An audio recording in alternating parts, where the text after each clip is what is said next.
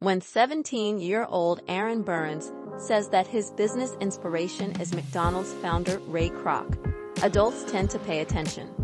After all, how many kids, let alone their elders, even know who that is? A high school senior in Omaha, Nebraska, Aaron already has his own ice cream store. Aaron's company, Roll-N-Sweetz, sells rolled ice cream, which is created when a cup of his secret mix, which includes refrigerated milk and sugar, meets a surface that's cooled to 21 degrees below zero. Employees smooth it to a thin layer, mix in things like candy and cookies, then create rolls that are served in cups with a variety of toppings. Aaron said he's been interested in business since he was a young kid. He read everything he could about entrepreneurship, including material about Ray Kroc. More at our YouTube channel, Teen Business, or at our website, teenbusiness.com.